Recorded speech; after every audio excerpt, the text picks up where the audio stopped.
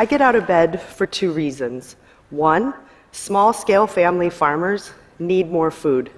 It's crazy that in 2019, farmers that feed us are hungry. And two, science needs to be more diverse and inclusive. If we're going to solve the toughest challenges on the planet, like food insecurity, for the millions living in extreme poverty, it's going to take all of us. I want to use the latest technology with the most diverse and inclusive teams on the planet to help farmers have more food. I'm a computational biologist. I know. What is that, and how is it going to help end hunger? Basically, I like computers and biology, and somehow putting that together is a job. I don't have a story of wanting to be a biologist from a young age. The truth is, I played basketball in college, and part of my financial aid package was I needed a work-study job. So one random day, I wandered to the nearest building to my dorm room, and it just so happens it was the biology building. I went inside and looked at the job board. Yes, this is pre the internet. And I saw a 3x5 card advertising a job to work in the herbarium. I quickly took down the number because it said flexible hours, and I needed that to work around my basketball schedule. I ran to the library to figure out what an herbarium was. And it turns out an herbarium is where they store dead, dried plants. I was lucky to land the job. So my first scientific job was gluing dead plants onto paper for hours on end. It's so glamorous. This is how I became a computational biologist. During that time, genomics and computing were coming of age. And I went on to do my master's in combining biology and computers.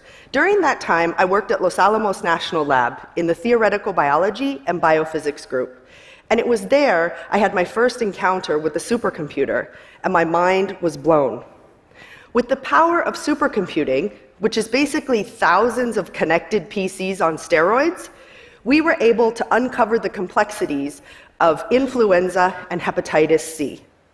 And it was during this time that I saw the power of using computers and biology combined for humanity, and I wanted this to be my career path.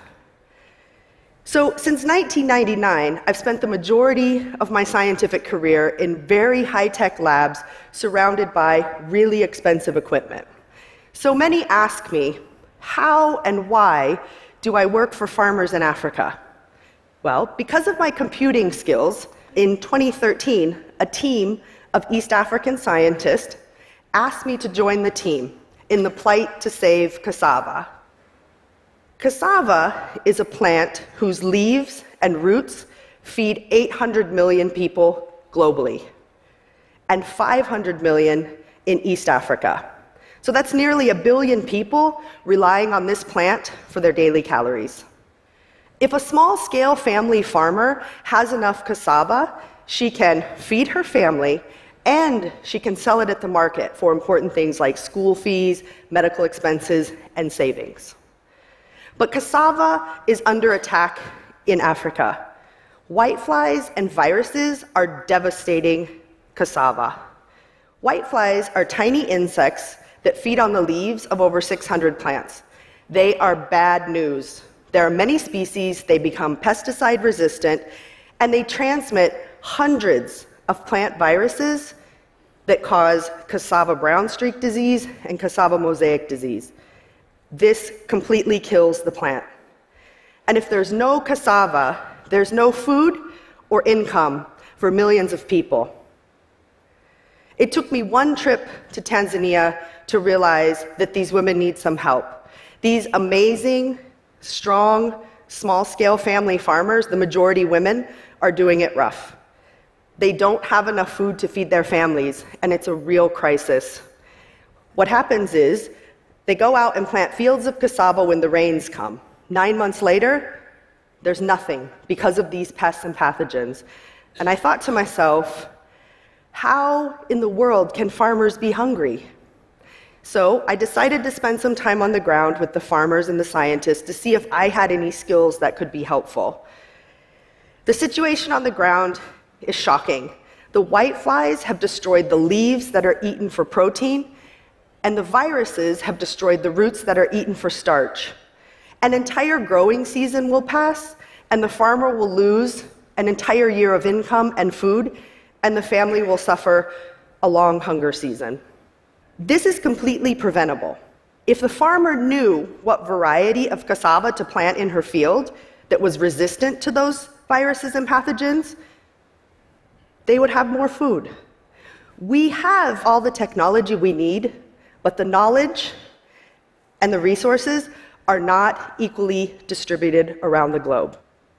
So what I mean specifically is the older genomic technologies that have been required to uncover the complexities in these pests and pathogens, these technologies were not made for sub-Saharan Africa. They cost upwards of $1 million. They require constant power, specialized human capacity. These machines are few and far between on the continent, which is leaving many scientists battling on the front lines, no choice but to send the samples overseas. And when you send the samples overseas, samples degrade, it costs a lot of money, and trying to get the data back over a weak internet is nearly impossible. So sometimes it can take 6 months to get the results back to the farmer, and by then it's too late. The crop is already gone, which results in further poverty and more hunger. We knew we could fix this. In 2017, we had heard of this handheld, portable DNA sequencer called an Oxford Nanopore MinION. This was being used in West Africa to fight Ebola. So we thought, why can't we use this in East Africa to help farmers? So what we did was, we set out to do that. At the time, the technology was very new, and many doubted we could replicate this on the farm.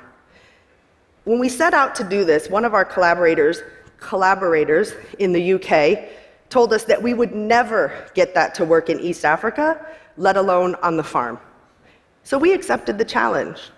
This person even went so far as to bet us 2 of the best bottles of champagne that we would never get that to work.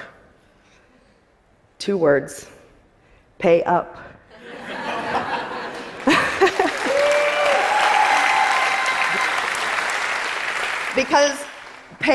Because we did it. We took the entire high-tech molecular lab to the farmers of Tanzania, Kenya, and Uganda, and we called it Tree Lab. So what did we do? Well, first of all, we gave ourselves a team name. It's called the Cassava Virus Action Project. We made a website. We gathered support from the genomics and computing communities, and away we went to the farmers. Everything that we need for our tree lab is being carried by the team here. All of the molecular and computational requirements needed to diagnose sick plants is there. And it's actually all on the stage here as well. We figured if we could get the data closer to the problem and closer to the farmer, the quicker we could tell her what was wrong with her plant. And not only tell her what was wrong, give her the solution. And the solution is burn the field and plant varieties that are resistant to the pests and pathogens she has in her field. So the first thing that we did was we had to do a DNA extraction. And we used this machine here. It's called a PDQEX, which stands for Pretty Damn Quick Extraction. I know. My friend Joe is really cool. One of the biggest challenges in doing a DNA extraction is it usually requires very expensive equipment and takes hours. But with this machine, we've been able to do it in 20 minutes at a fraction of the cost. And this runs off of a motorcycle battery.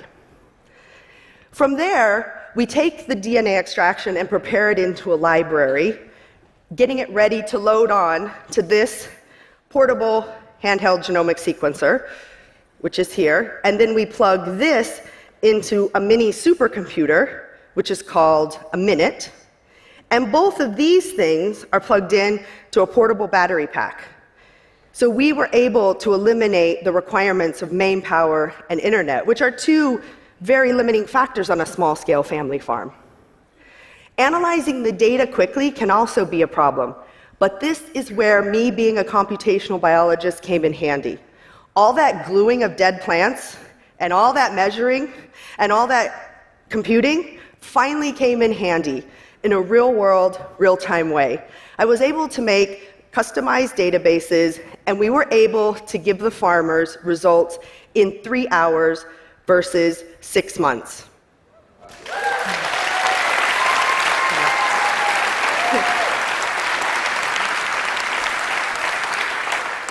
The farmers were overjoyed. So how do we know that we're having impact? 9 months after our tree lab, Asha went from having 0 tons per hectare to 40 tons per hectare.